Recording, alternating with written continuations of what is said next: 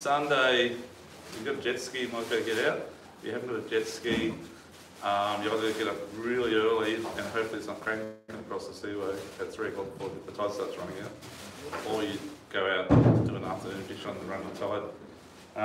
But yeah, it's going to be around about 2.5 metres, but you've just got a fair bit of rush on the run out, so just make those waves break.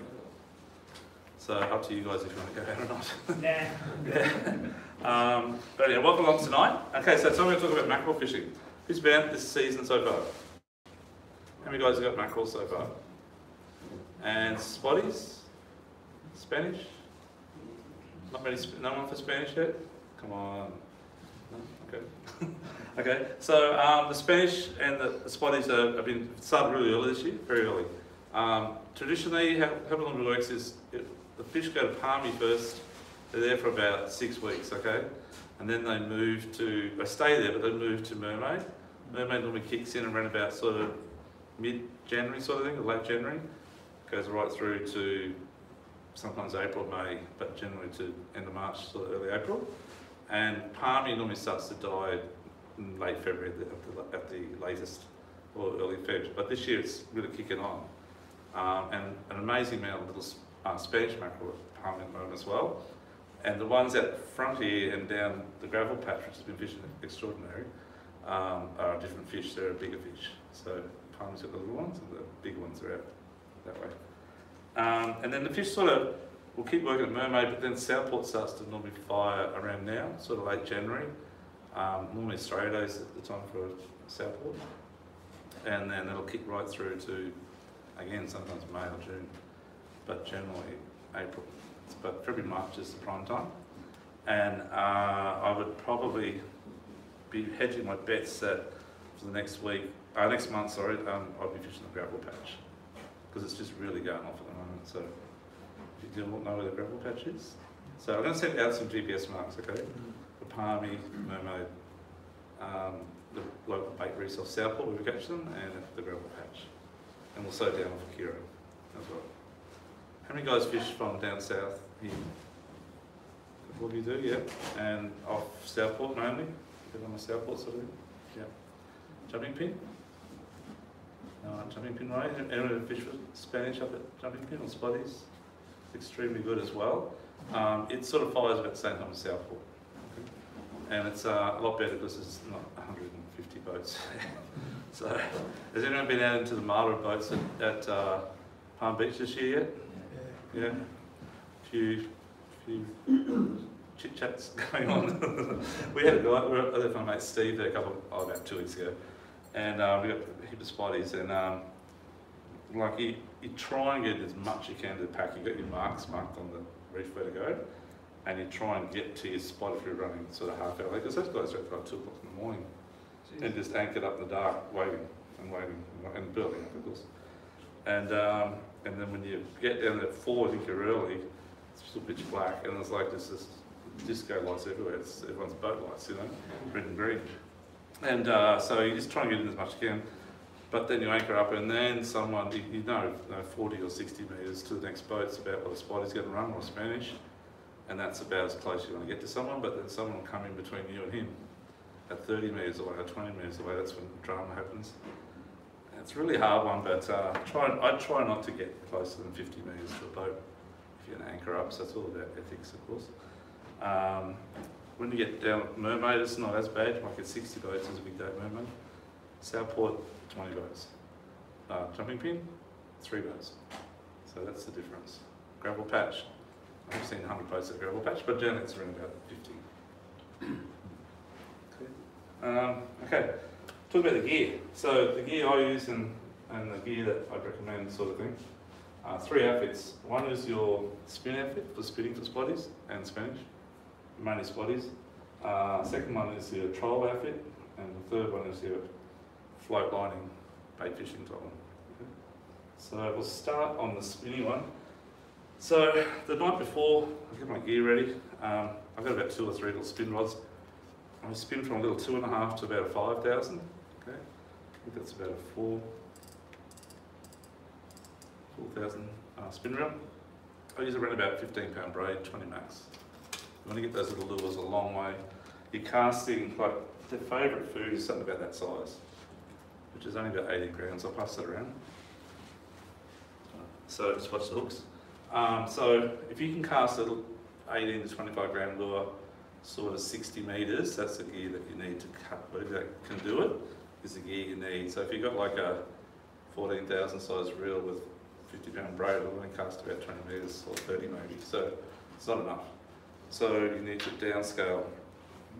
And they'll still catch it, they'll definitely catch the fish for you. And they'll scream, of course, which is what I loved hearing, is that little thing screaming off. But that's the top outfit you need. Like the tip, and with, like when the spotties are on, he's been in the water and cruising along and you see the birds diving, you see the whole water, it's like white water on top. Have you guys experienced that before? Right, and it really gets the adrenaline going. And you're like, you just like grab the rod, not even look where you are, and just cast. And a lot of guys get hooked up by their mates. So we hear a lot of stories in the shop, you wouldn't believe. And it's generally that sort of situation. So always be careful, please, with especially hooks. They're sharp these days and they go in really well. So watch what you're doing when you're casting. But when the fishing's like that, it's pretty hard not to froth at the mouth and just go for it. But yeah, that's the sort of outfit what it is. Have about 2 rigged up, one say 20 gram lure or 25, something like one going around. And something a bit bigger, so it's only Spanish there. You might be using this where you pull up scale, so you use like a 6 or an 8 or a 10,000 size reel, 50 pound braid, and about 80 or 70 gram lure like that. That sort of size, up to about that size, that's just Spanish type spinning rods. Okay.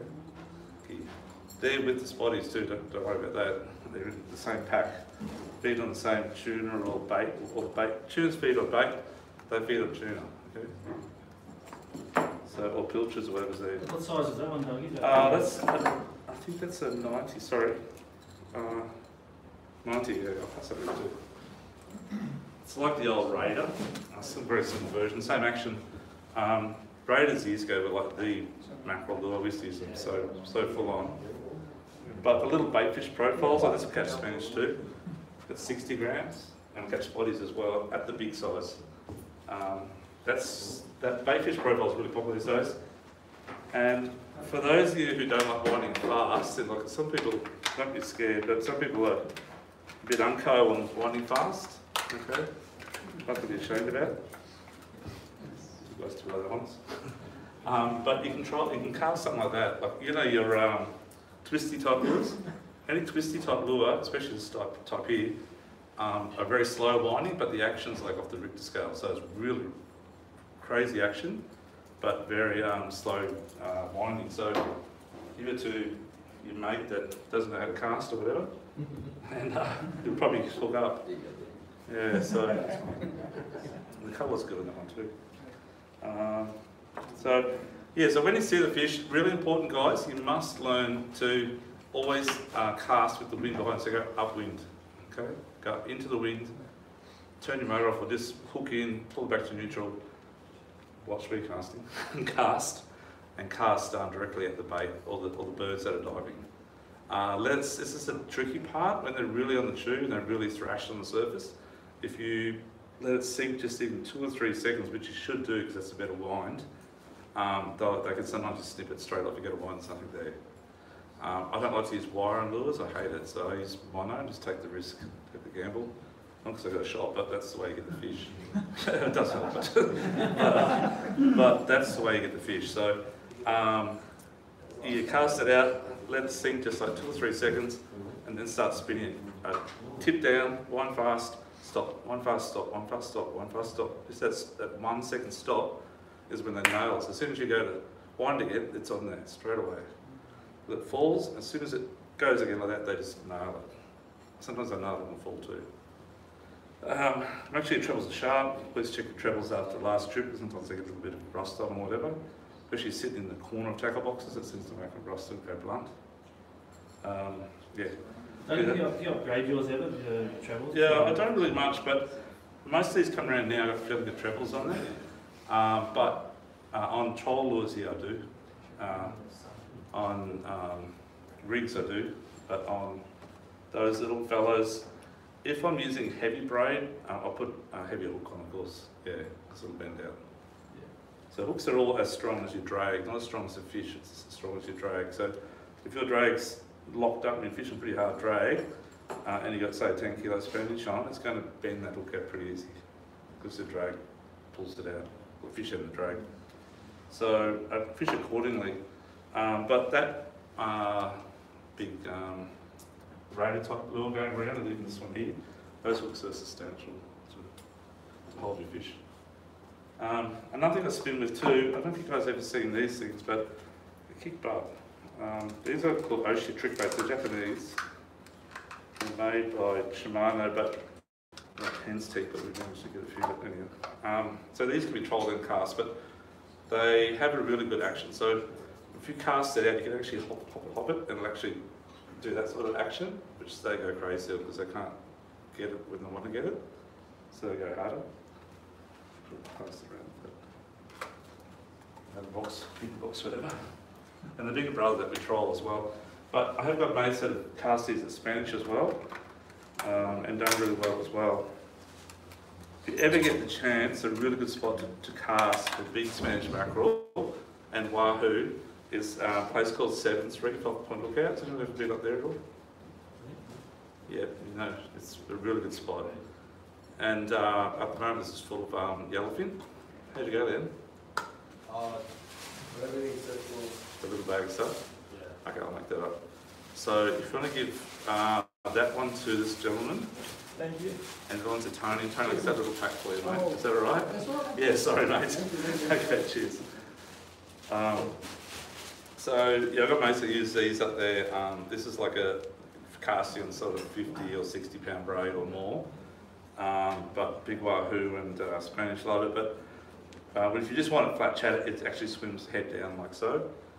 If you hop it, it slides back up this little slide here and then pulls it back up again. Really good action, so I'll pass that one around as well. You can troll those too. And the other casting one is that I use is a hybrid. Does anyone use those Samaki hybrid lures, which are good for tailor? Anyone use those? Seen those? They're really good on Spanish and spotties. Sorry for this, guys.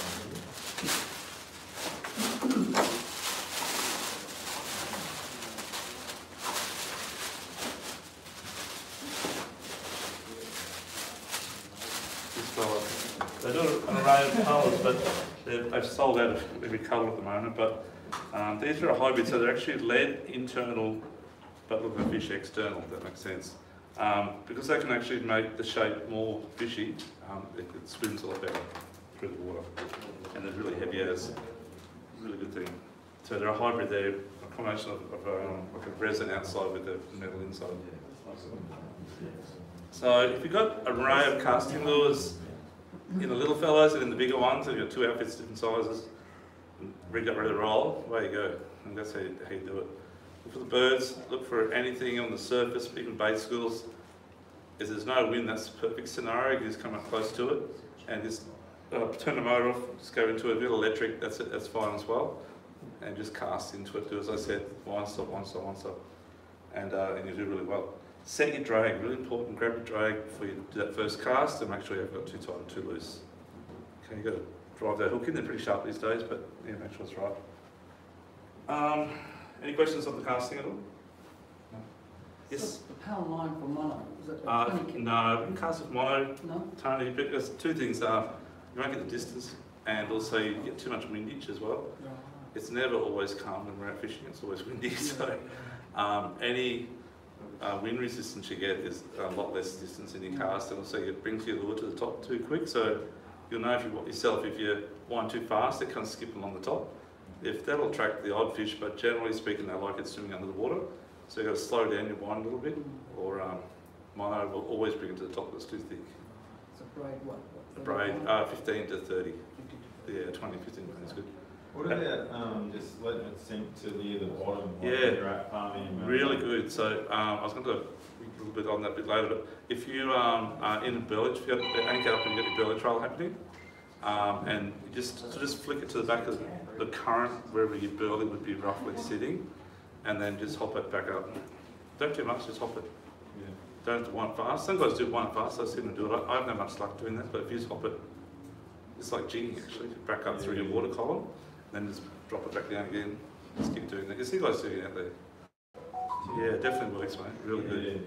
So you're not using mono, but you just go on braid with the lure? Oh, using mono, yeah, sorry. Yeah, leader-wise, around 30 or 40 pounds fluorocarbon.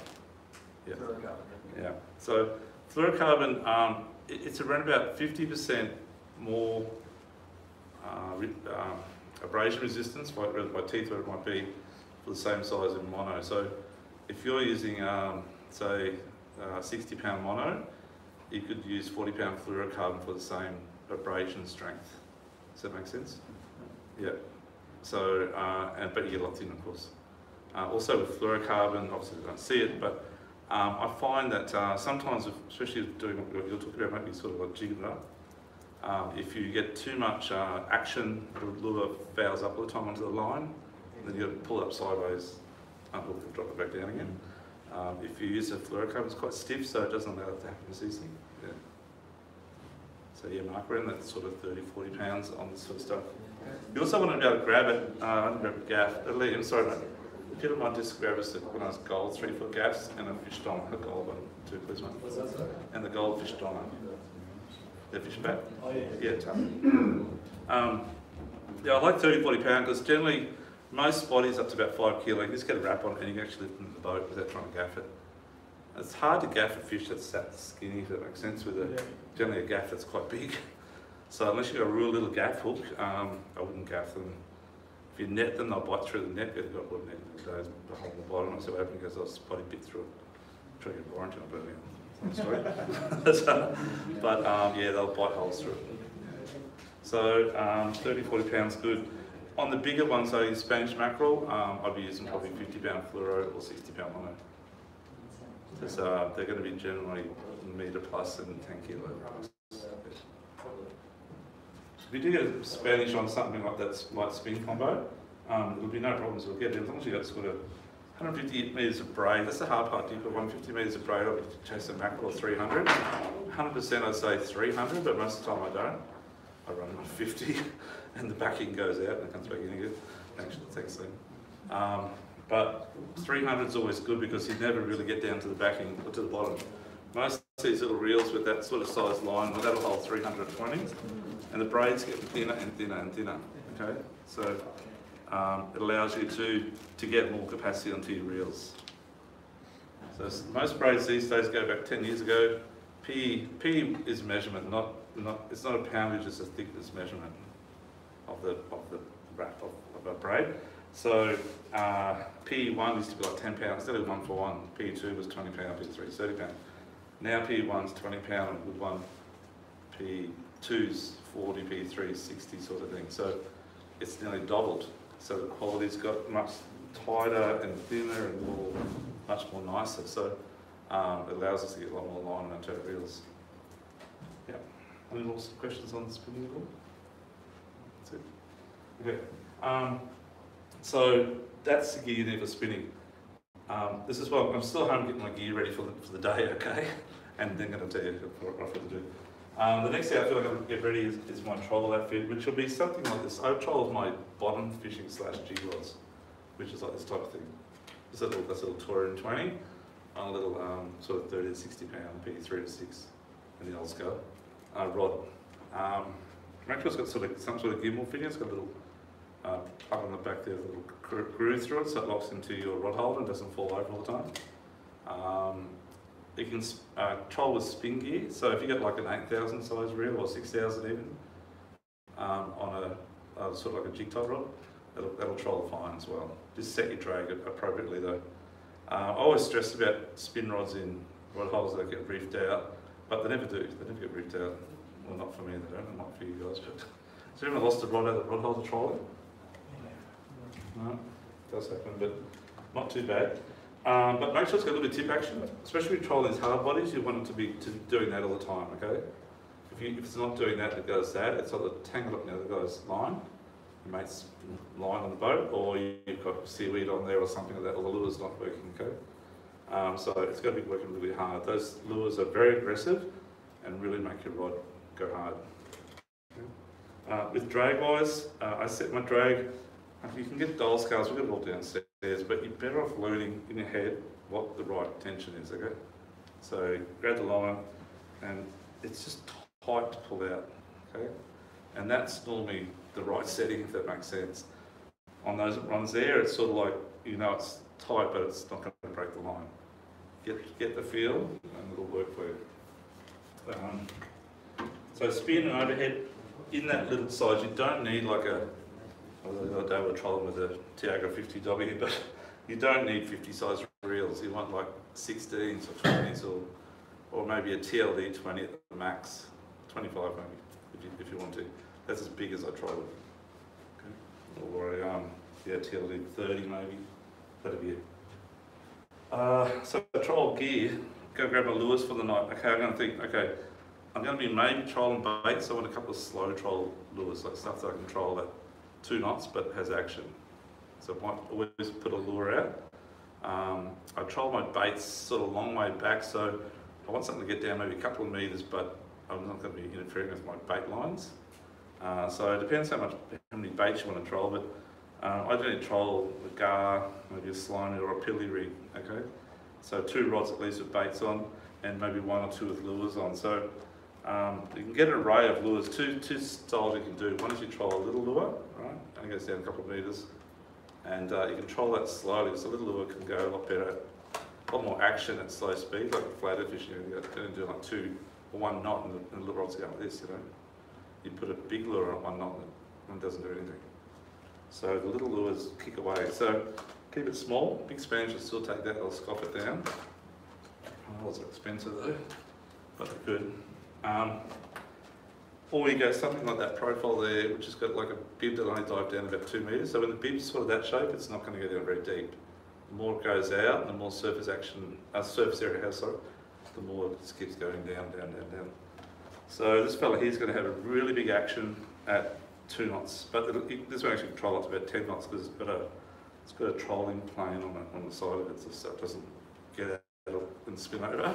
Quite clever design. It's typical Japanese. It's very good. Very expensive, but very good. Pass it around to this. Don't die the price. It's like a jackal type thing, but very good. And then, okay, so I got a couple of slow troll lures to run with my baits. Or I'm just going to troll hard bodies and troll at 6 to 7 knots. And I'm going to go deep divers. I'm going to go one that gets down really deep so I run short. And then I'll work them out to maybe that type fella there right at the back, way out, not going down too far. And I can run at 6 knots or 7 knots. And there's a few, like I like Rapalas, they've been around forever. And they just really, really work well. But the small bib I was saying full up on there, I only get down about 2 metres, but you can control about 6 to 7 knots without blowing out the water. As you get bigger bib like that type of one, if you can see it at the back. Yes, mate? How far out? Yeah, so the bigger bib one, so this gigantus one here, this is the best colour too, by the way, guys. We just can't get it anymore. Smashes it. But, so this bad boy here, I'd run that on like 60-pound braid at least. That's whatever's going to hit, it's going to be normally decent size. But that bib there, get down about 40 feet, so 13, 15 metres maybe. And you troll that down, you drop it back about probably 40 metres back, but it'll come down to about 20 metres below the boat, with about 15 metres behind the boat. It'll just come right down. And then you get your mate to pull it in when you stop, because it's hard work. Officially, you don't seem to worry about it, but when it's just winding in, it's hard work. But yeah, so that's going to be the closest one, so I was going to troll a big lure. And then I troll something like that with that sort of bib, which gets down about probably 7 to 8 metres. Or maybe 10, that would be probably placed at about the same length back, but a bit further, but it won't come down as far, so it'll actually sit further back. Does that make sense? Okay, and then I might run something like this. This is a high-speed one, so you can run that up to about 14 knots. You should catch wild and want it. They're another Rapala, but very flat-sided, really shimmy, smaller bib, less depth, kick-ass speed. They're really good. So. They're called X-Rap Extreme, and they are really good for in that sort of third lure from the pack out. So they get down about 2 or 3 metres, and it'll get down, and sort of place that about 60 metres back or 50 metres back. And that last one that went around, I probably dropped that about 70 metres back. They're not going to be 70 metres out, they're going to be probably 50 metres out from the boat. It's a drama, when, especially out in Palm, you got boats going everywhere. When you line out 50 metres, it's like always a stress. That's why I tend to troll more hard bodies off Southport or down maybe the Travel Patch or something like that, or down the 9 Mile Reef off Tweed Heads. Because you got less drama when someone running over your line. And if they run over 3 or 4 lures, there's $100 worth of lures is gone. So, plus you're a bit in anger. So, yeah, just work out the bigger bib closest for your same mate, the littlest bib furthest out. Spaced on about 10 or 15 metres apart each one. Okay, I generally run the shortest lure behind me when I'm driving on that side, on the side, so the starboard side of the boat, looking forward. And the next short one is on straight at the back like so, and my 2 angled ones are the furthest out ones. Okay, because the ones at the back are a bit the deeper diver ones. Yeah, and if you got them in the side, it's quite hard to get a deep diver out of the rod hold when you got fish on sometimes. It's a lot easier with the small bib ones that are further back. Okay. If you've got a jet ski, how many guys have got jet skis by the way? Quite a few of you, which is really good. We actually had one of my customers, I can't remember his name, it's on my phone, but he was in, he sent me through some pictures a couple of days ago, which we'll see on a fishing report this week, but he got 3, I think, 3 Spanish on Tuesday, went out in the wild sea, and 20 knot winds, 25 knot winds. After reading the fish report I did, the mackerel got keen, went out and smacked them, and he's just trolling hard bodies around. Yeah, so it's really good. So definitely jet skis are a different kettle of fish because you can't really troll the slow lures too well. So you need to be doing about 6 knots around about to make it work properly. And because you only got narrow space, so I'm guessing most of your rod holders are that sort of direction. Yeah, so I'd be running probably about, on your short side, probably around about 30, 40 metres back, and your long side maybe 50 or 60. Yep. If you're running 2, you run 3 at all, guys? On jet ski? Yeah, more on the surface in the middle. So In the middle, yeah, okay, so run that one the furthest back. Yeah. Yeah, and always drop that one back last. Yep. Okay, so that's your deep divers. And so when you're trolling, you've got all your gear ready here. Make sure that your leaders on the end of your rod, you've got to run wind on leaders like that sort of thing, right, in 60, 80, 100 pounds, or with a snap swivel on. So it's easy, you snap the lure on. You can get wire traces like so. I used to use wire traces many years ago, but I don't lose many lures. I might lose 3 lures out of sort of 20 trolling trips in a season. So that's it. So it's worth, but I get a shitload more bites. So you're better off taking the chance and dodge the wire. Different when you're trolling baits, because baits you're going slow, they're going fast, so they can easily come up the line. With lures, it's like a head attack, or they normally, if you watch those cams underwater, they sort of hit it on that angle, they never sort of go up the line. So you don't really need the wire as much, but when you're trolling rigs, bait rigs, you'll need wire, of course, the short wire. Any questions on trolling? Okay. Yes? Sorry, mate. Anything with a single hook, or do you just... Yeah, that's a really good question. I hate single hooks, that's me, and a lot of my customers love them. I find the hookup rate on trebles is by far better, but getting them out's a pain in the arse, and on a jet ski I'd imagine it'd be more of a pain in the arse. But I think that if you've got a good pair of pliers, I would definitely stick with the trebles. Does it change the action or anything? No, not really at all. No. People say it does, but it doesn't make any difference. No. Rapala actually did and they're the world's biggest lure maker. They did and they still do it. They do a single hook range of X-Raps or something downstairs there, and because a lot of people asked for it, you know, but the sales were still minute compared to trebles. It's a few people that, in theory, think it's the right way, but it may be the right way. If it's working for them, to keep doing it. But I like triples. I've lost too many fish on singles. Sorry, mate. That was the same question. Same question, yeah. Yeah, so who's lost fish on singles here? Lost fish on using singles? How many people have used single hooks here? No, A couple of years. yeah. How'd you go? No fish lost? Actually, I put those lures out because I was losing, I had 3 hookups on trebles and lost it. See, this goes the other way. True, yeah. Yeah. I wouldn't, no, one was better than the other, really. Yeah, that's right. Yeah. I think it's similar. Losing fish on one, so I changed to the other. Yeah. I just thought with marlin, like I thought. Oh, marlin's a different story. Yeah. Yeah, marlin's a different story. Yeah. With marlin, the hooks are a lot bigger, and as Peter said the other day, if you're going to trial hard bodies for marlin, you need to up the ante on the hook gate a lot bigger, you know. Yeah. So mackerel only have a little tiny mouth, it's only shallow, where marlin's mouth's quite thick. So the gate needs to be probably 2 or 3 times bigger. Yeah, I'd so I'd stick with trebles then. Yeah, especially on poppers, I like trebles and stick baits. But yeah, any other questions at all? Yeah. What about rod angle? Yeah, Jet so- ski, we got facing the back of the skiddy, and 2 rod holes here, 1 middle, and what you sometimes, and they're kind of, out a bit shallower than the 45, just so that they don't get yanked off, and sort of up on about 45. Yeah, so like I had 680 Haynes, I had the flat roll trolls which are 90 degrees, so they're like that, and they're flat.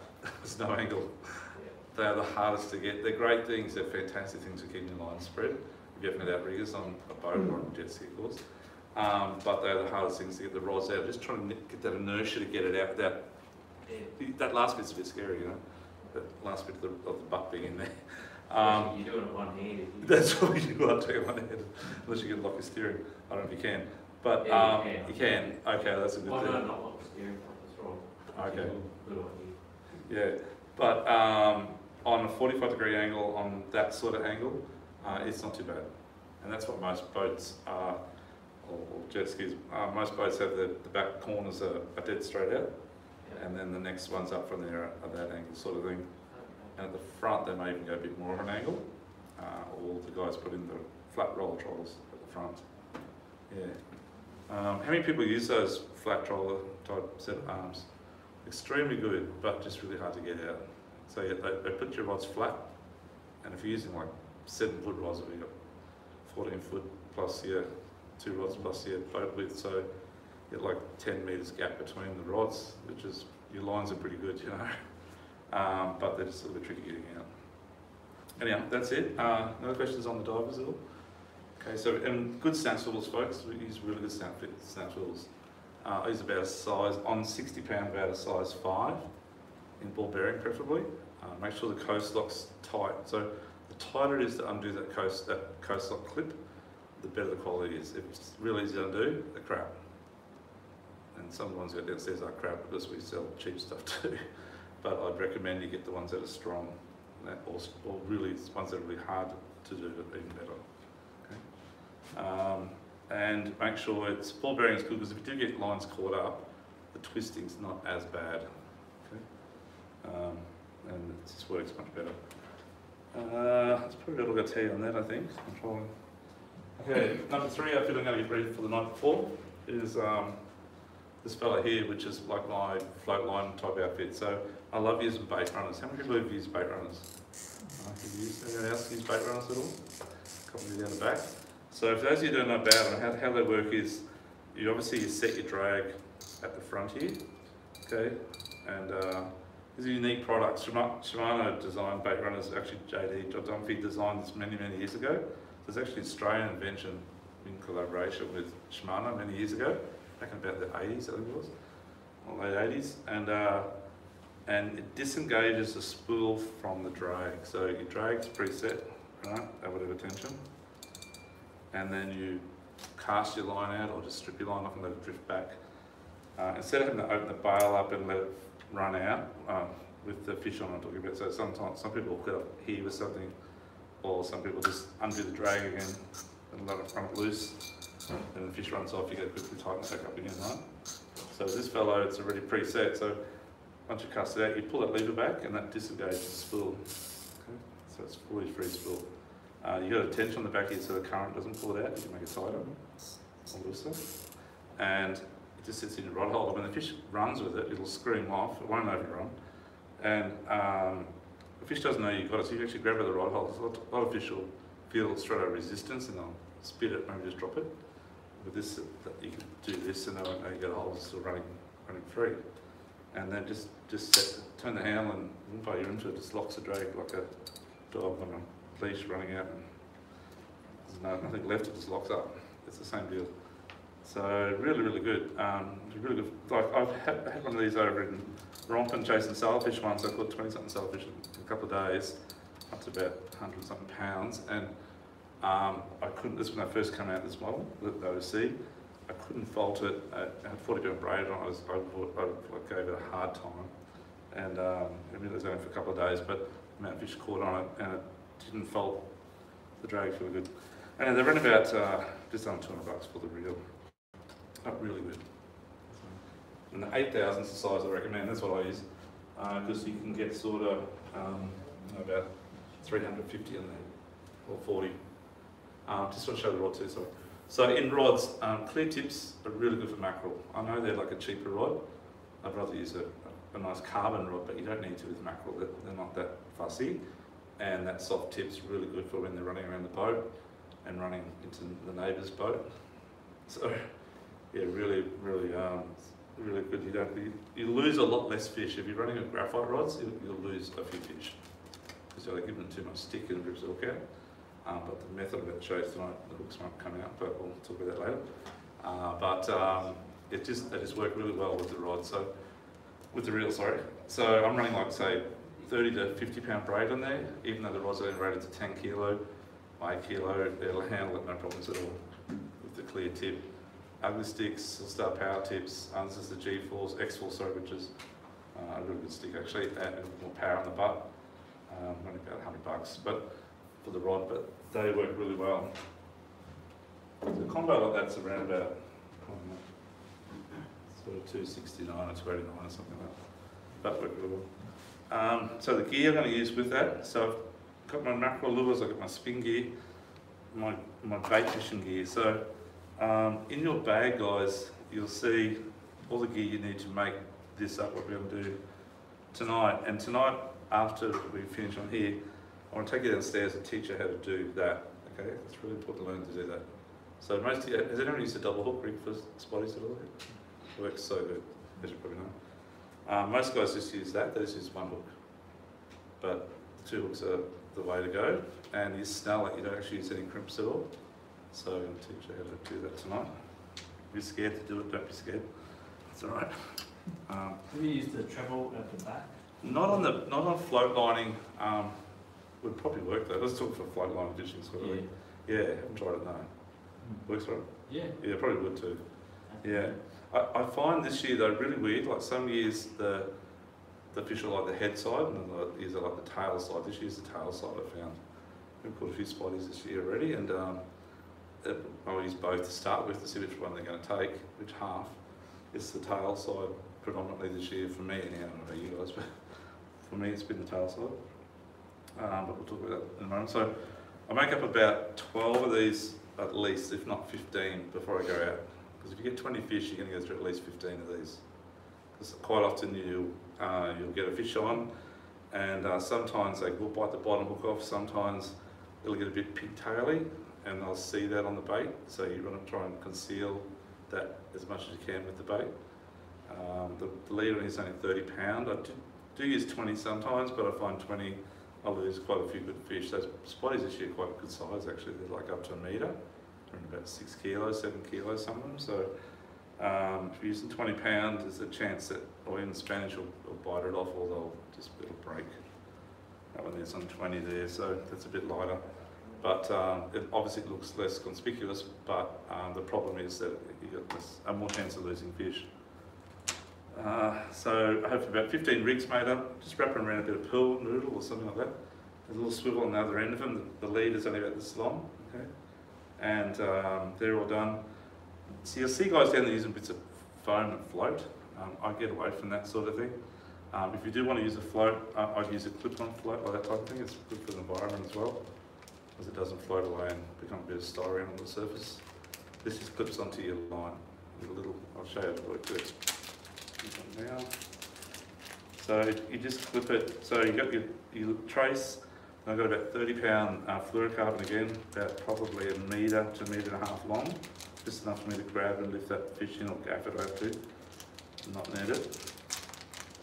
And this thing here, if you want to put a float on, you just pull down the little green part, your line clips in the top part, this is 30-pound fluorocarbon, and do the same on the bottom, pull it down, clip it on, weight goes to the bottom. So that sits about that far up above your bait. And that just, you can see the float on the surface. And the pilcher won't pull that underwater, no way. So you'll see that drifting out there. And you can cast it out. But most of the time I use no float, no sinker. Okay? So I just burley up. I have a habit of casting my line with the burley at the same time. And it all goes down. And, and when the mackerel on, I just see them swim in the back of the boat. It's like crazy. It makes you crazy if they're not biting. But they'll just come along, they'll just eat little bits of burley, and hopefully they'll just grab yours at the same time. That's how it sort of works. But getting back to the tackle side of things, you need about 15 or 20 of those made up. You've got enough hooks there today to do that.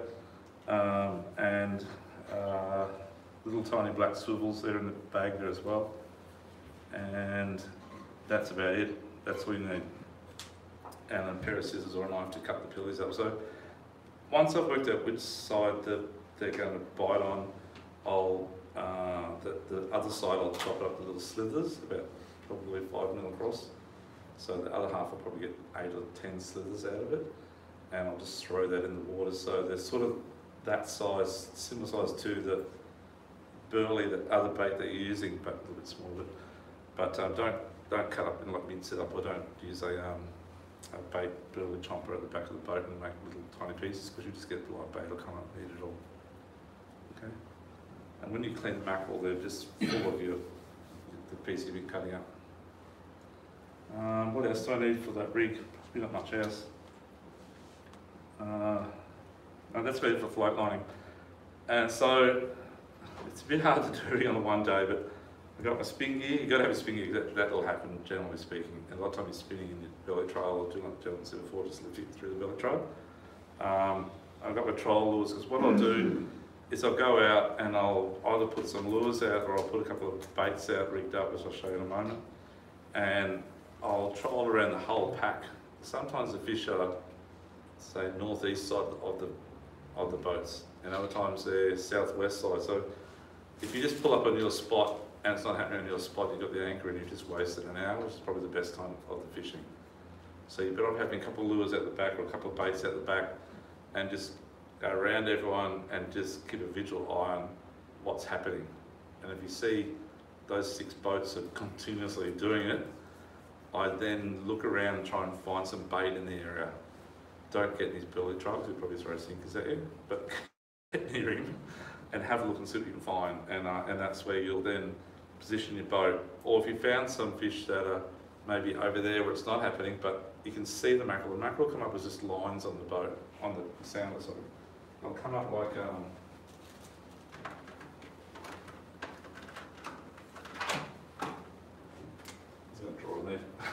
Can you all see that?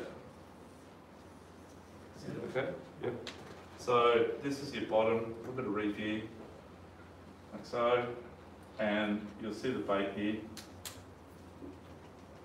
Oh, a bit of bait there as well. This bait might be bigger, but the mackerel will be they just look like this. They look like straight lines. They're one of the only fish that have like not a curve, there's like a line. Okay, or they'll be, sometimes they're facing up like that. That's how they look. And it doesn't matter what sounder, Garmin, Loran, Simrad, doesn't matter. That's how they look. And they're really tight on the bait. Sometimes you'll see a gap in the bait, and you'll see them down in here, and that's because they're obviously feeding on the bait, but generally they're sitting just above it, or they're sitting up a bit higher. They're sitting like sitting up high off bait, I don't know why. Then I just go down, have a feed, and come back up again. Maybe there's too many sharks down there. A lot of times the sharks down the bottom here. A lot of sharks this year. We got so many heads back from Palmia recently, and lost a lot of fish to sharks. Has anyone been sharked this year at all yet? You will. So many sharks out there, man. Seen a few, Yeah, yes. Or anti-life, Yeah, so many sharks. But just look for that when you're fishing. That's really important. So anyhow, as I said, you're sailing around. You've got your lures out, you've got your baits out. Hopefully you've had a hit and you've got a fish at the same time. And think, okay, if I anchor up, I'll just keep trolling around. If I get a fish trolling, I'll keep trolling until they stop. Or if I see the boats catching more than me, then I'll switch. So as I said, be vigilant. Don't just go there and have a shot at it. Although in saying that, if you get there early, if you want to get that perfect spot where you know the guarantee you're going to catch fish, get in there early and put your pick out and just wait. That's the two chances you've got to do. It's all fishing's always the same. It's like, do I go marlin fishing or do I go jig for kingies? You know, you've got to make the choice what you're going to do. But be appropriately set up for it. It's really important. So I've got that gear, and the fourth option is troll and baits. That's the last thing I'll tell you. So if I'm trawling baits, I'm trawling garis, I'm trawling saris, I'm trawling pillies, I'm trawling for Spanish, I'm trawling for spotties. So if I'm trawling for spotties, I'll try and pick the biggest pilchard I can. So that's about as small as I troll in a pilchard for spotties, okay?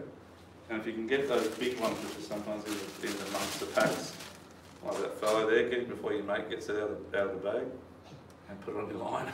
That's a good size one for trolling. And with that one, you're trawling a small rig, something in this style, which you've got the gear in your bag there to make up. I'll just pass this around.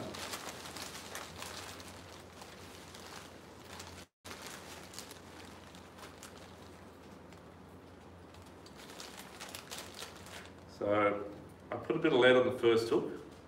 You've got one piece of lead, I think, in the bag there. Lead's like a rare commodity at the moment. You can't get it. There's no leads at the moment. So I've had to raid my stash. So you've got one lead there. You can cut that lead in half because you've got the big lead. So the big lead in that little bag in there can be cut in half because it's double the size in thickness of the normal split lead. So half that on that first hook is stripped on the first hook, will work fine. But that's a pilly rig, and with the pilly rig, caught so many fish over the years on those things. You'll see the guys on the kayaks. Anyone here fish out a kayak at all? No? Oh, you do, mate? Yeah. How do you go at the moment, right? Well, I'm just in estuaries, not offshore. Oh, okay, yeah, okay. So offshore, if you go down to Palmy or Mermaid, even out the gravel patch, the guys paddle all the way out the gravel patch, which is sort of pretty cool. It's about a 5k offshore run out to the gravel patch. So gravel patch is in 35 metres deep off early heads, okay? And you'll see them trolling, and they just catch so many fish, and that's exactly what they're trolling. They're trolling it really slow, like 1 knot or 2 knots. So if I'm trolling at the guys with that rig and a couple of pillies out the back, when I see that sort of fish like that, and I know my bait's up here somewhere, I'll actually, once I just go past it here and my bait's about there, I'll pull it into neutral and just let the bait sink right down. So I hope my bait falls down somewhere in here. Maybe you've got to do it sort of with the wind. If you do it into the wind, you'll end up blowing back over your line. That's how long I wait for. So maybe like a minute, and then 30, 40 seconds. And then when I go again, I pull it up through the school, and that's quite often you get hit. Quite often you'll see when you're doing a turn, you get hit because your lines actually sink down and they pull back up again. And that's because it's a different direction what they're used to seeing. So I hit it pretty hard. So you see bait, always back to neutral, let it fall down, and kick forward again. Yeah, so run a couple of those. I run them a long way back. This is a big drama too. When you're trolling pillies, you can't really troll them sort of 20 or 30 metres back. You want them about 60 metres back. I'll even run it, if I've got an area that's not too much traffic around, I'll drop them back 100 metres back, a long way back. The longer the better. Okay, and really slow. Real slow. And I'm trolling the garis and that sort of thing. They're about similar, probably about 60 metres. That's still frozen. Anyhow, that's a little gar. I'd use a bit bigger than that if you can. 3x2. It's a bit old too. But I'll show you how to rig those up downstairs tonight. I'm going to rig up downstairs for you. And that's a slimy, which is also really good too. It's a slimy. So slimy should be about that size, no smaller. Gar should be that size, no smaller. Okay, so keep your baits fairly decent. That's for Spanish. I have caught spotties on Spanish rigs on big baits. I have caught Spanish on fillies too. Okay, and on live baits I've caught spotties on live baits trolling and anchor, and I've caught the other way around as well. Spanish on float line fillies. So we'll get back to that later. Some of the rigs you can use for live baits and for that type of bait. This is one, it's a South African design. Those guys are really big into their mackerel fishing, kingfish they call them. But that type of rig there, so with this one here, the hook goes through here and out through here, and the two trebles, one's sort of in the back side and one's in the side. So they've got three rigs running off it. I'll pass that around, and troll really slow. They work really well. So they call a little duster on the front of it. So that'll work on all the baits we just talked about actually. Now there's 2 or 3 ways of trawling baits. One is on the surface with just the weight of that sinker that's in your bag. The second way is with a paravane. So we've got guys who use paravanes. Do you all see what a paravane looks like? This is actually a really good one. This is what the pros use up North Queensland for mackerel and that. You get the yellow type plastic ones as well. They're not too bad as well, but these are much better. So on the back of it, you add a big split ring onto that little loop, that little hole there, right? And there's your rigs then, like you swivel on your leader, like that trace. So that rig going around is then put onto the split ring. Let's put on the split ring first, and put the split ring here. And then your bait's on the end of that, or whatever it might be. You can also troll like that big lure that went around, the slow trolling one, down really deep, like really deep. So if you can imagine, there's actually a little ring on the top there. I'll pass this around in a sec. And it's got a weight in it as well. But how it works is it pulls from here, okay, at about that angle behind the boat.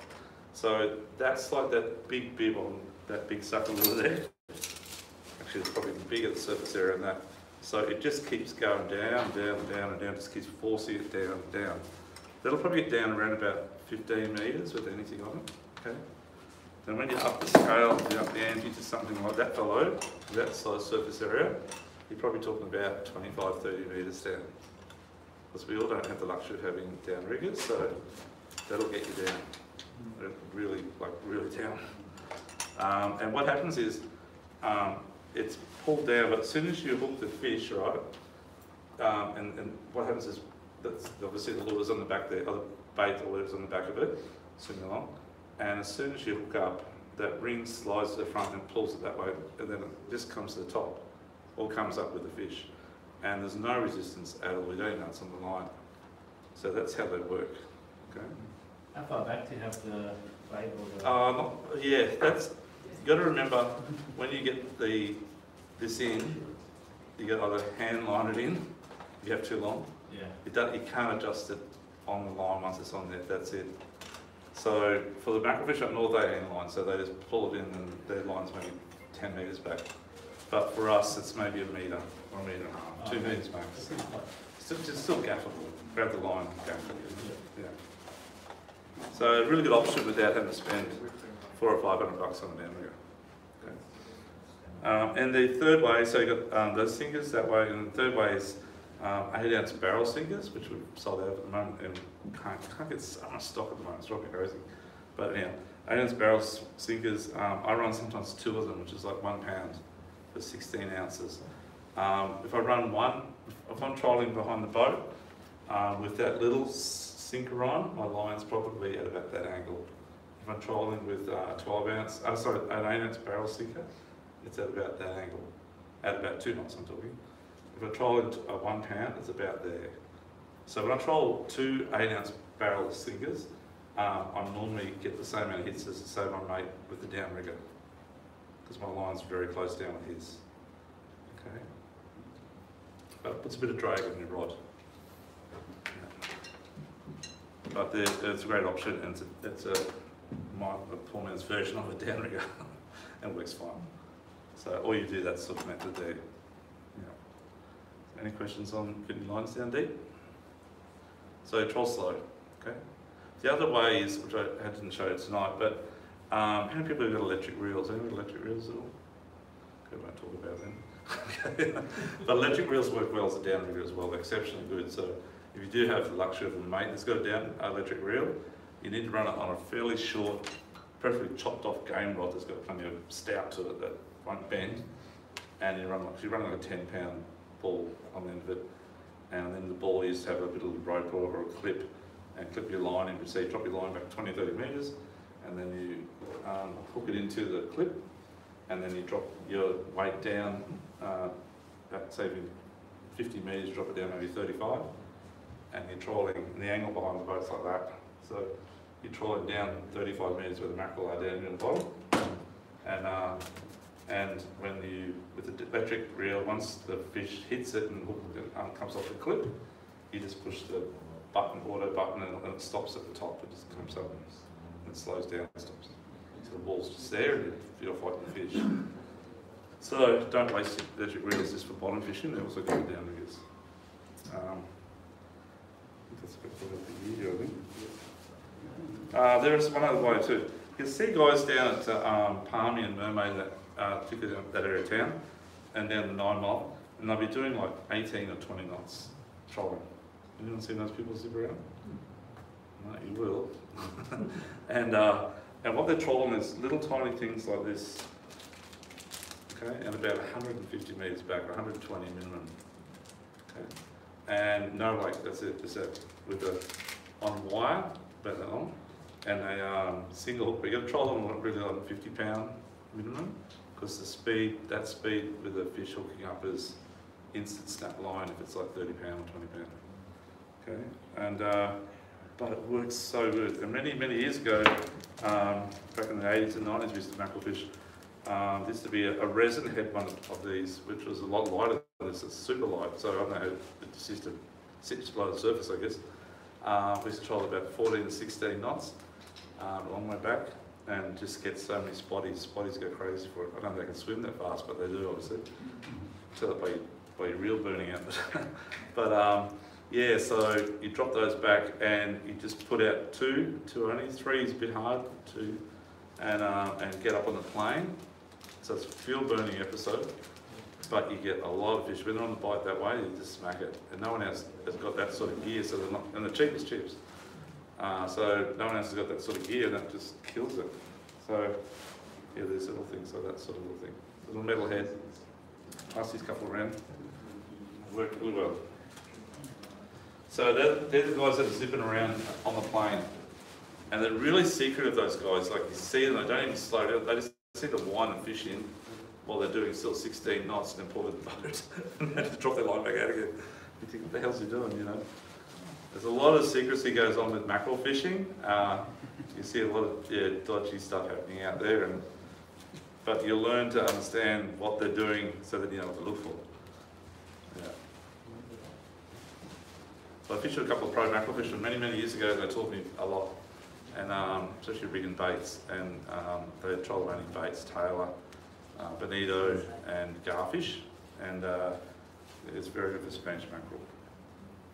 And February, March is the time for out the front end and down that way a bit, down to sort of gravel patch for Spanish mackerel. And there's quite a few big ones. Like last year, probably 20 kilos, 22 kilos the best one we got. But plenty of fish. And remember your bag of 3, okay? 3 per person on Spanish, 5 on spotty mackerel. You also get doggy mackerel when you're fishing with spotty mackerel. The doggy mackerel are the ones with the less spots. The spotty's got lots of spots. So doggy mackerel is 50 centimetres and spotty is 60 centimetres. But there's not many spotties under 60 centimetres at the moment. I'll show you they're all 80 plus. Any questions so far? So if you're trolling, sorry. Just regarding that, Which is best, a live bait or dead bait? Oh, they both work the same. We trial only dead baits, but live baits are fine with that sort of rig that's going around with just the hook in the mouth, so it can still breathe.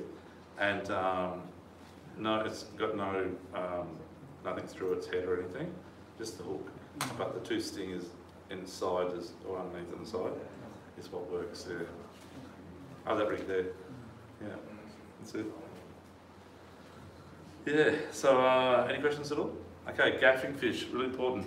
Mackerel have really sharp teeth and you have to be really careful, they're really slippery.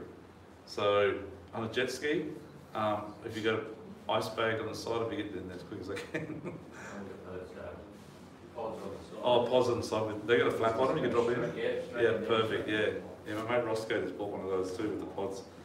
But really important that your gaff is super sharp. Check it the night before you go out. It's got to be like as sharp as this one going around. I won't show it to you. It'll get spiked, but it's got to be really sharp. You see a lot of guys try and do at the top, or they try and do it this way. The best way is to grab the leader, pull the fish towards you, and do a headshot at the same time. So it's coming beside his head and just with the shoulders and just gaff it. And straight into the boat, keep it away from your legs, really important, and your mates next door to you. So you'll be probably watching over with the GoPro or whatever. Back, tong it on the head if you want to, or put it straight into ice slurry, one of the two.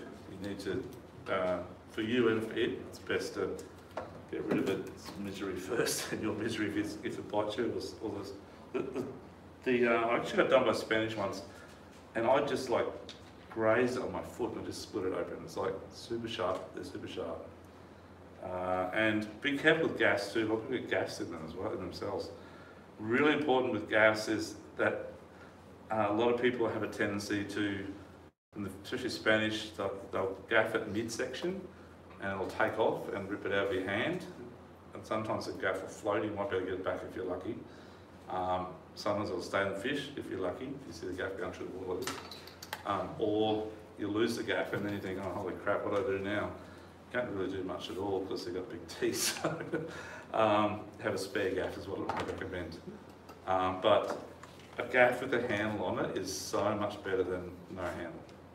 So even if you've got to make something, put a bit of rope on there, whatever you want to do, but put something on that you can grip onto, okay, on your gaff. On jet skis, small gaff, right, real short. 2 foot. Is that long? Yeah. Okay. I don't really want to get that close to the water with them. Sharks are a problem, that's right. I do have one this big, but it stays at home. Okay. Yeah, fair enough. But yeah, just make sure your gas is really sharp. Dongers, the best dong is actually a wood one, so it's really hard for us to get wood ones these days. The melamine ones are good, but some fish, especially dollies, and that they just about break the bat. They're so heavy, hard in the head. Probably not much else. Any questions at all on anything? Oh, got one thing too. When you crimp it, how many people here crimp their wire? They're too scared to do the twist, which I can teach you tonight. Okay, if you crimp it, there's a lot of crimping pliers on the market, but they're all crap. Okay, we sell the ones downstairs that aren't as good as well. We're talking about for little crimps, just for little crimps. There's only one good pair and that's it. And the reason being is they close up, there is no gap. So if you look at the size of the crimp in your little bag, that little tiny silver thing in there, most of that, even when you close it up, will just fall through the hole of the tooth. So it does nothing, okay? This one will actually flatten it, squash the wire and spread it, okay? I'll pass these around, they're really good. So if you are going to crimp, this is the crimper to get. Just so you can see the brand, I'll leave that on there. Thank you. You see what I mean? So it's very tight. If you look at the ones downstairs, the little brands, they obviously do bigger wire, but they don't cater for little tiny crimps. That's what I'm trying to say. So perfect big wire, but useless on little crimps. So learn to do that. With your hooks, 2.0 and 3.0 is the size I love to use on spotties when I'm doing those little half-filly bait rigs. And when you get a hook, a couple of little things important. Preferably Japanese steel. Japanese wire is really good. It doesn't bend as easy. It's very strong. Using 30-pound braid, it won't bend out. It's just much sharper and a little bit more meat in the hook as well. So get yourself really good hooks. The hooks that you got in there are Japanese steel. not made in Japan, but the steel's Japanese, so it's important. They're made with KK actually, so they're really good. Oh, last thing. There's always last thing. Bait mate. So a lot of people, like with the 2-hook rig, it's fine. You can put the 2 hooks on the pillar, which I'll show you how to rig up downstairs. But the bottom hook goes near where you cut it off, the top hook goes near the tail, so it's able to be used without having any help on the top hook. But if you're only using single hook rigs, you really need to use this called bait mate. Everyone uses this sort of stuff here. Elasticize, it's fantastic. So what you do is and it's cheap as, what you do is if you're using a single hook, I'll generally go where the tail's like that, I'll go through just below it in the shank part. So this is the tail. And that's where you cut it off here. I'll normally put the hook through about here, so if the guy's over there. And then I'll pull the hook and the wire out, and then I'll dig it in sort of here, so the eye of the hook's there, the shank's here, and that's inside the fish and out the other side sort of thing, under it. But the trouble is, quite often this will slide down, they'll get twisted in current. You get any current when you're at anchor spotted mackerel fishing, and the line's twisting, they won't touch it, they hate it. It's got to be sitting there just naturally. Okay, so with that bait mate stuff, you just wrap it, so the wire's here, you just wrap it around like that, and it just snaps like really tiny knots with the stuff here. It just grips onto the flesh. It's amazing. I'll show you how it works downstairs. But such a great little product just to keep, even for snapper fishing, it's fantastic too. So what we can do the draw, but then we go downstairs. I've probably got 15 minutes, so go downstairs, and I want to teach you all, if you all don't mind, how to do that. Does anyone know how to sell hooks onto line? No one sort of knows how to do it? Yep. Okay, so I might need your help then. You can do one, I'll do the other lot. But I'll show you how to do it then. I'll have a crack at it, because it's better for you guys to learn to do it than when you're out there. If you run out, you can quickly make some up. You've got the wire and the hooks in the boat, you just quickly make a few more up. And you can sit at home and make them before. If you don't do it, if you buy them off the shelf, like the ones we sell are sort of like for everyone, so they're on like 40-pound wire, and not on 30-pound wire, and they're not as good. They're single hooks as well, not double hooks. So I want to teach you how to do that. Let's pass that around actually. And how to put it on the swivel without crimping it. So we're going to tie everything. Okay. The other thing I'll do is teach you how to put baits on the hooks on your big rig you've got in your bag there, which you've got to put the sinker onto. Okay. And I'll teach you how to put the sinker on as well. So you all understand everything we've done tonight? Everything's good? Yep. So no one has downriggers, do you? No. No. So if you don't have downriggers, try the deep water method I was saying with those 3 techniques or 4 techniques. That'll be later in the season, so around about March, April. Okay. But predominantly now you're going to be chasing spotties and the odd Spanish, and you're going to be spinning and you're going to be using baits like the 2-hook rig come around. That's going to be your next challenge you get out there. The weather this weekend, just to let you know, it is really good weather, but really terrible swell and terrible tide. So we've got that cyclone out there, Lucas I think it is, and my grandson's named Lucas. Anyhow, but it's a real swell generator, so it's kicking in tomorrow. By Saturday it's about 2.5 to 3 metres. Sunday it drops back to about 2 metres. That's what I said, if you go Sunday morning, either go really early, make sure you know what you're doing, but it's going to be dark. The moon will be up a little bit though at that time of the night, I think. I know, but probably not come up then, maybe just. Be careful of the run out tide, this will be ugly. So how the seaway works, guys, if you don't know, seaway on a run out tide, anything over 1.5 metres can break anywhere, okay? Even in the deeper parts, it just curls and breaks because the swell's quite big and you got pressure against it. And where it's shallow, it'll just dump. Okay? If the tide's running in on 1.5 metres swell, you get the odd break, but not much. It'll be on the shallow part. So 2 metres, there's a good possibility it will definitely be breaking across the sea with the run out tide. 2.5 to 3 metres is going to be cracking right across. So that's how it works. And every year the little banks change a little bit that way or that way, but that's the general thing about it. If you've got a jet ski, and half a dozen of you guys here got jet skis, you definitely can get out if you know how to play and surf, but just be careful. Yeah. Okay. If you've got a little boat, like a 4.8 metre like my Tini, I'll probably stay home this weekend and go prawning, I think. That's what I'll be doing. Yeah, I want to go every day this week. There's fish out there, there's so many fish out there, but you just can't get out there. So that's the way it is. The weather does come good about Thursday, Friday it is. It's going to come up 30 knots, or 20 knots to 30 knots on about midnight Sunday night. So if you were out there Sunday, there'll be a hot bite before that southerly comes through. Maybe Sunday afternoon, like they'll bite when the tide's coming in. You've got to be careful to see about that. But if that swell drops back to about 1.6 or something like that, on a running tide, it's definitely able to get in and out. The wind's only 10 knots. You'll still catch fish even at afternoon bite, you know. So high tide's about Sunday afternoon, maybe around 4 o'clock or 3 o'clock. So we went out 2 o'clock, fished till 4 o'clock. Might not be too bad. Once that solid doesn't come through. But that's up to you guys. I can't tell you when to go. I just advise you what I'll be doing. Okay, good stuff. No questions? Everyone's happy? Yes. Do you care about what time of day you go out, or is it more about the time? Yeah, like it's obviously the morning, afternoon bites the hot time.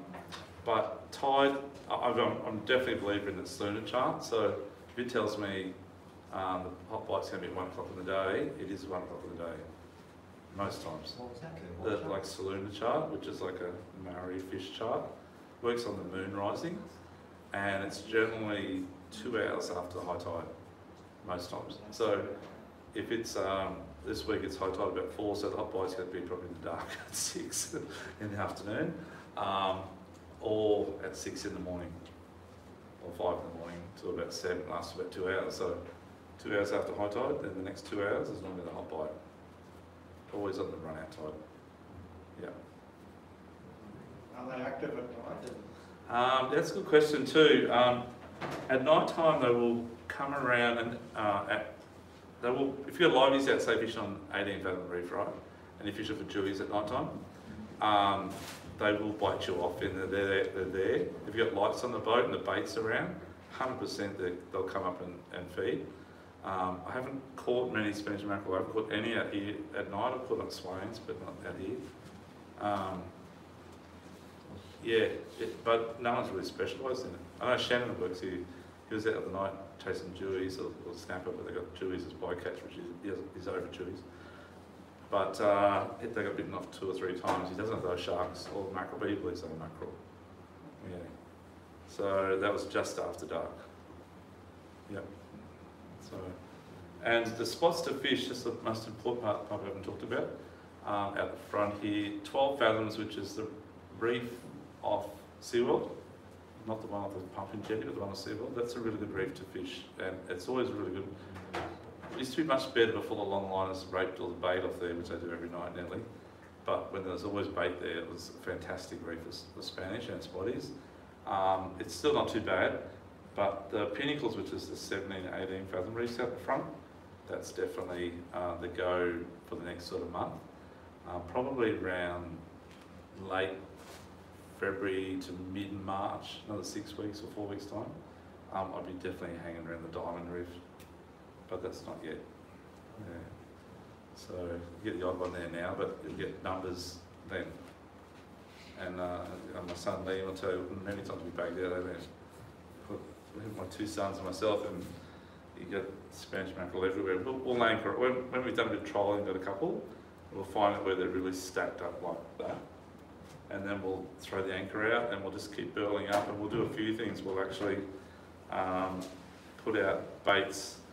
I did show you, actually, bring this here. I take a chance again. I don't mind when they're biting hard and they're not fussy. I'll use mono with little gang hooks on a pilchard, whole pilchard, with a little pea sinker, and a bit bigger sinker, so one's sort of 20 foot down, and one's about 60 foot down in about 130 foot of water. You rarely get bitten off. You get bitten off sometimes, but not much. So I'll put out a couple of baits. At the same time, we'll be spinning the burley trail. We get yellowfin coming up the next couple of months as well. There's a little yellowfin down on the 24s, and they're great fun. They're in amongst the mackerel. And you're casting and just spinning your metals in your burley trail, and you're doing, as the gentleman said before, you're hopping it through the burley trail as well. We'll be doing that, and it's just we'll have a livey out as well. That's what the three things happening. We're just three of us in the boat is active, and it's just non-stop. Someone's hooked up all the time, and that's generally sort of mid-March to early April, up to about probably Easter. Yeah, that's the best mackerel time. The Gold Coast Sport Fishing Club has a mackerel comp. I think this year it's Easter Friday, I think, because that's the prime time at the fronting. So it's only early days, so you've got plenty of time. It's just that the fish are early this year, so you're not missing out anything. You've got heaps to gain, and sometimes I've caught them right through to, like I said, June, July, August. If the water temperature stays above 20, they'll hang around forever, and as long as the bait's here and the water stays clear. If you get too much rain, it gets dirty, they just nick off. Okay, that's how it works. Yeah, the mackerel work on water temperature. So like the Cairns mackerel season now is like slow right down because it's too hot. So they like that sort of 25 to 27 degrees, maybe 28. Once the water gets down to about 22, 23, quite a few of them will go away. They'll go back up north here because it's warmer. But while it's warm, they'll go right down to probably Southwest Rocks. As long as they get 25 or 24 degrees temperature minimum, they'll keep going south, and when it gets too cold down there, they push back up and get a second run of the mackerel, which is on the way back. So as the water gets cold and pushed up, get ready for that. So that's the April, May, June run we get. As long as that water temperature's up 22 or something. Yeah. So how important is the colour of the water? Yeah, we kept our day, we catch them in green water, wasn't there? It was pretty green. But yeah, we caught on jumping pin right in the dirty water meets the green. It's not even no blue, it's just been up to raining. So jumping pin, it's a unique place because you get all that dirty water comes out of the Logan, it's like disgusting, and it'll be out for like 3 or 4 Ks, and you get that green edge along it, but the bait hides in that edge, and the mackerel know that, and they'll come in to feed on it, and the birds will be hovering on the edge, and as the tide comes in, it's like an hour or 2 after the load, it starts to push back in towards the bar. And once it gets too shallow, they just go crazy because they know that they don't want to go inside. Occasionally they do, but not very often. So they'll feed as much as they can at that point, which is about halfway in tide. So a unique place at halfway in tide, if you get the opportunity to get that about 7 in the morning. So low tide, say at 5 or 4, and you get down to about 6 and fish the next 2 hours. It's a perfect scenario. And that's any time now, the next couple of months. Yeah. So green water's not doesn't really matter. But theoretically, with especially Spanish mackerel, there's a Spotted and Spanish up there. With Spanish mackerel, they really do like that southerly blow, warm water's pushed in. So remember northerly winds, even though it's hot, it's cold water, so it turns the water over, Coriolis effect. Well, it rolls the water to the bottom to the top, and it gets really cold. With the southerly wind, it actually pushes the water out wide, right up in close, and that makes it really hot, even though it's a cold wind, opposite effect. And it makes the water really blue because it's clear and wide. So it pushes all the dirty crap somewhere, I don't know, go somewhere. And that's the ideal scenario. So if you've got not much wind and a big southerly coming, they get a bit like happy because the clean water's coming. It's all about to happen, the bait gets pushed in closer.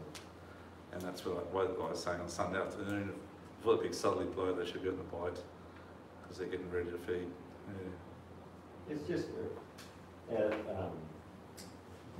maybe a couple of weeks back the water was blue and we get them. You get them, yep. And then 2 days later it was green. Probably because it went northerly. Yeah. Did the wind go to the north? No, it wasn't. No. It was the day after Australia Day, the 27th. Oh, okay, yeah. And we didn't see anyone catch anything. Yeah, the water must have rolled over then. But it must have been a bit of north in it to do that. I was out Australia Day, but it was beautiful day, Australia Day. Yeah. Can't remember what the next day was. But if you get northerly winds, same with us, we went down to Palmy, smacked them, went down the next time, and it was blowing northerly. It actually was already like 10 knots or 12 knots early. It didn't bite. Yeah, it didn't bite. Liam was that one too, I think. Yeah, it got nothing to be. No, it was only about 12 knots or something like that. But northerly's really, it turns the water green. I'm talking about green water when, like up jumping pin, when it's just not windy, it's just natural colour. But northerly winds are crap. You don't catch many mackerel and northerlies. Get the odd ones, but not many. So southerlies is a go, or no wind. Yeah. Westerlies, you get southwest to get a good bite. And easterlies not too bad too. Yeah, but easterly makes the waves very short and a bit bumpy. Yep. Okay, that's it. No questions? Everyone's ready to go get them? Good stuff. Okay. Prizes. Oh, Liam, you got it there, mate. You got it organised, mate. Where did you go? Thank you. Thanks for that, Jonathan. Thank you. Thanks, Sam. You can do the honours, mate. You get it all. So, guys, what I've got is about $800 for the gear here tonight. The first one's about $270 worth, I think. There's lures and bits of everything. Line as well. Liam, if you want to. No, you do it. So how we do it, guys, is did we put 22 in as well? Yeah. Which is okay. So Tony was meant to come next one, but all good, Tony. Don't worry about it. That's all good. We squeezed you in. Just keep it quiet. Ready to roll? Yeah. Good. Okay. I'll roll. Yeah. That's a bit cheap. So looking at that. This is my son Liam, guys. Liam's a very good fisherman too. He's actually spent a barra fishing at Lentils Dam last weekend. Got a few. Number 5 is Andrew Lothia. Yeah, it's all you, it's you. Oh, good on you, Andrew. That's yours, mate. Congratulations. Enjoy it. Good, buddy. Well done. Thank you. Thank you. Okay. Second one is about $200 worth of it. Okay.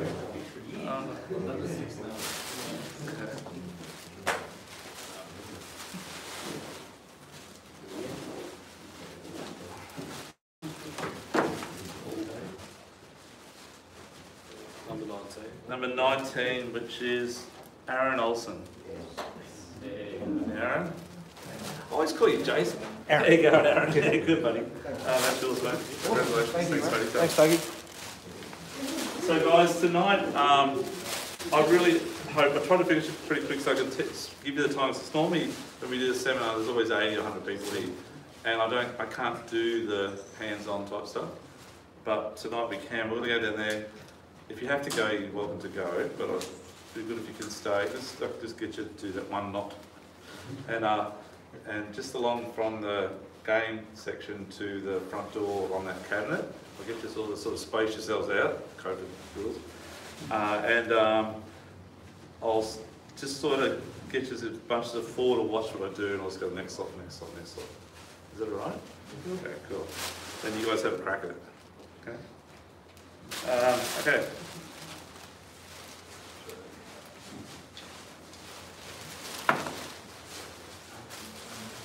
About 140 something bucks for the gear in your bags too, guys, just so you know that. Number 7. Clyde Franklin. Well done, Clyde. Now I know your name. Sorry, Clyde. Cheers, mate. Thanks, guys. Thank you, mate. Cheers. Well done. I think it's still 100 and something bucks worth.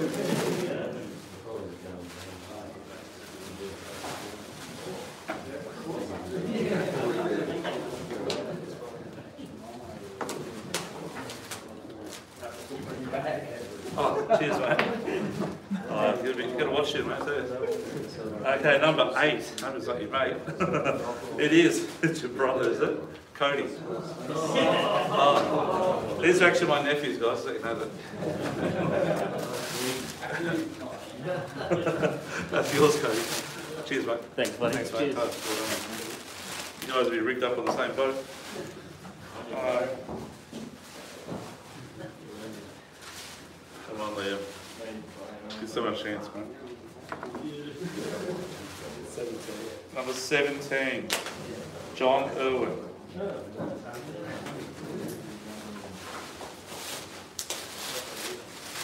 Well done, mate. Thank you. Good to see you, mate. Okay, and the last one, the 6th one, which is still around at 30, 40 bucks or something. Sorry for those who didn't win. Is 22. 22, Tony. Oh, now this is rigged, isn't it? Okay. Well done, mate. Thanks, mate. And guys, because of that, I'm going to do one more draw. We can play some more stuff here.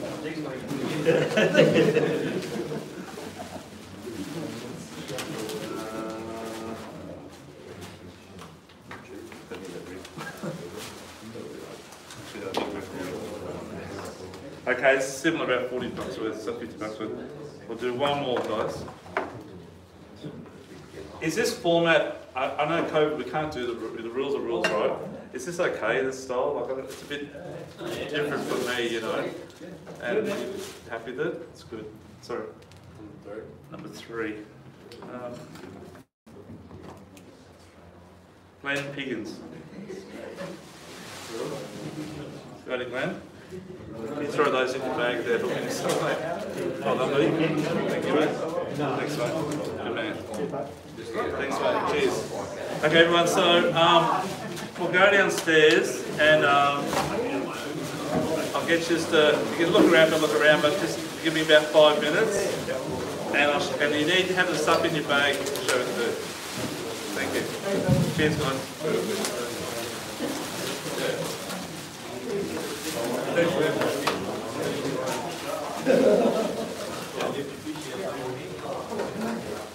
There's a few things I didn't talk about, like traces and stuff like that, but they're not using it. Yeah, definitely got it. Come soon. Oh, sorry guys, see ya. I don't know how to stop that.